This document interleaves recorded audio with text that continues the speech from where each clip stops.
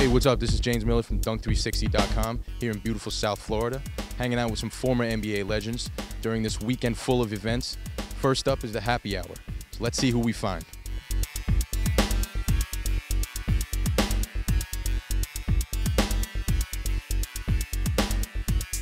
This is an event that we have every year, an event that we bring on to everybody come in to get together, see some old faces, see some new faces, and conduct business and help the transition of our ex-players to being retired players.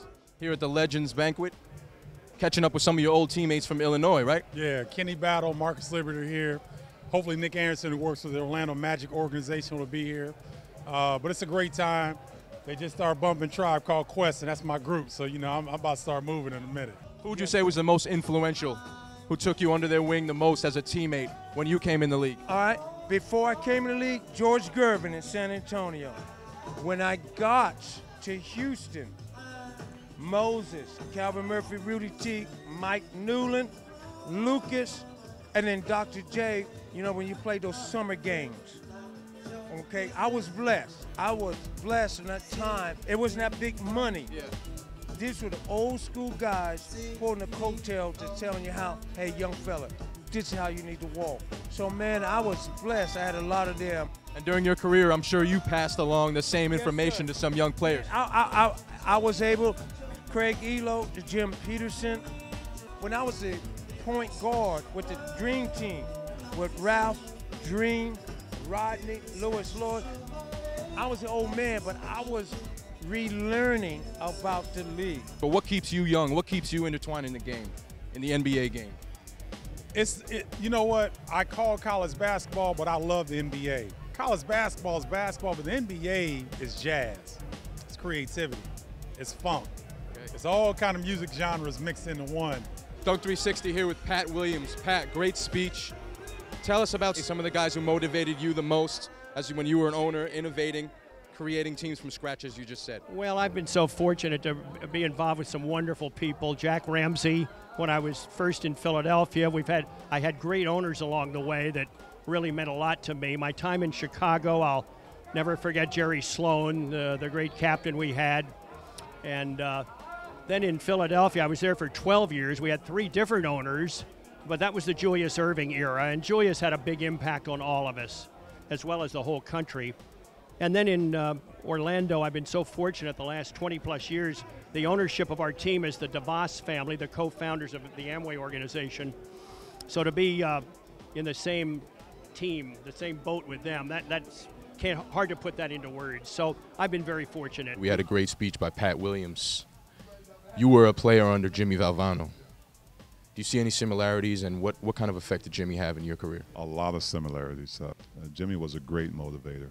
Pat's still a great motivator. And I think when you talk about success in sports and business and any of those things, it's being able to communicate that passion that you have. Individually, we were okay. We had a school down the road that had Michael Jordan and Sam Perkins and James Worthy, and everybody was talking about those guys. But NC State had a bunch of guys who knew their roles. They had a great leader up top in Jimmy V, and we just went out and tried to execute all the things that he taught us. Do you think it's possible today to start a team from scratch like you did with the Orlando Magic? Well, it has happened since then. You know, we had expansion into Canada, Toronto and Vancouver, and then we had a solo expansion back into Charlotte.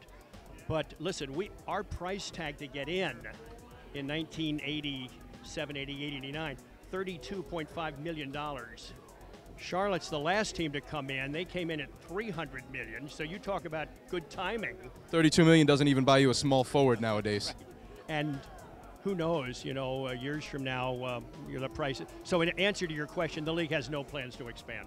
You mentioned Dr. J giving you 47. Can you relive that day for us? Do I have to?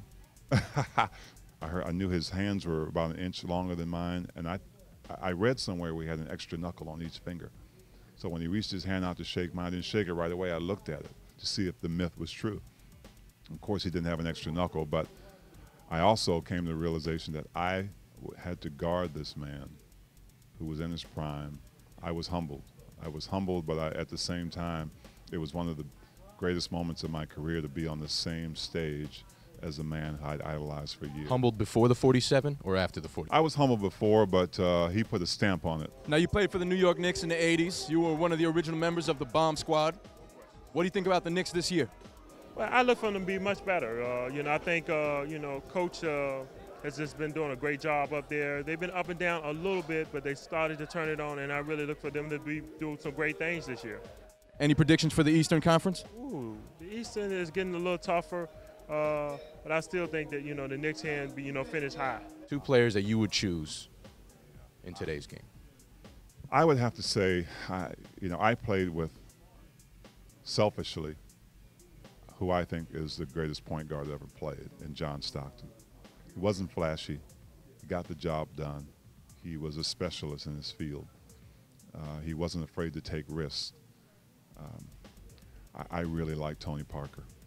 I like what he's helped do with San Antonio. Now, there are a lot of other guards out there who are probably more finesse and can put on a good show, but Tony Parker gets it done, you know, like a John Stockton.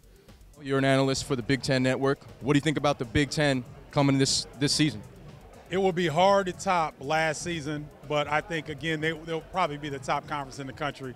Michigan State should be preseason ranked number 2. Michigan should be top 10. Ohio State will be right there, and Iowa will be a sleeper. So it'll be rough and rugged like it always is. And how about your alma mater? What are you expecting from them this upcoming season? I think they'll do well. They're going to be younger. The coach, John Gross, is doing an outstanding job of recruiting. It's only a matter of time before Illinois gets back to the level that it was when we were playing. And as an alum, as a proud alum, you know, I'm really looking forward to that. What is Robert doing now with his time? Right now, Robert Reed, I'm in Boca Raton. I'm the associate head coach, general manager for the new ABA team, South Florida Gold. My owner is Mike Watson, and he and the owner from Phoenix looking to buy the league. We're looking to move it to bring the ABA back up to when it was Doc, Rick Barry, Charlie Scott, and all them Moses. That's what we're looking to do. Hey, this is Robert Reed, former Houston Rocket, 1977 to 88, 81 championship, 86 with Twin Towers. Here I am on Dunk 360.